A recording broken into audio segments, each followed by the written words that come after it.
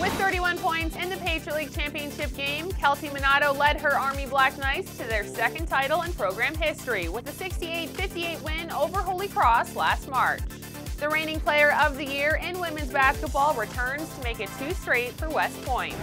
The new season is almost ready to tip off, and that means it's time to release the preseason poll in women's basketball. No surprise here, the champs from a year ago lead the way.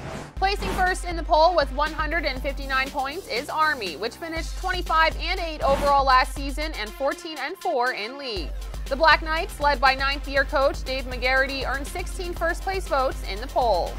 Coming in at number 2 in the poll are the American Eagles, who posted 22 wins a year ago under first-year head coach Megan Jebbia. They earned 132 points and a first-place vote.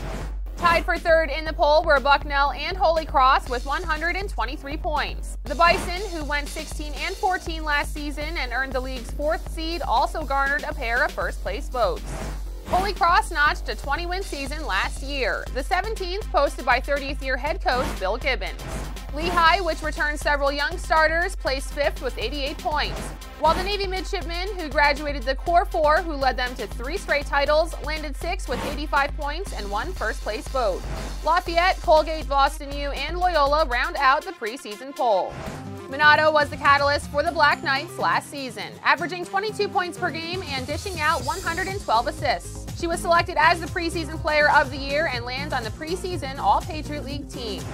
Joining her on the team are American senior guard Jen Dumiak, who averaged 10 points per game and posted 133 assists.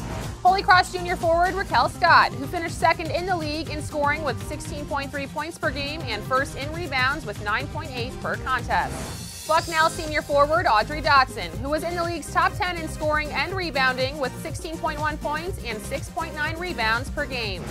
And Lafayette senior forward Emily Hillman, who led the Leopards with 13.7 points per game. She also pulled down 6.8 rebounds per contest.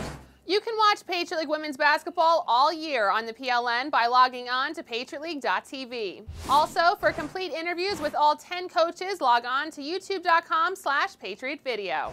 For the Patriot League Network, I'm Melanie Plowski.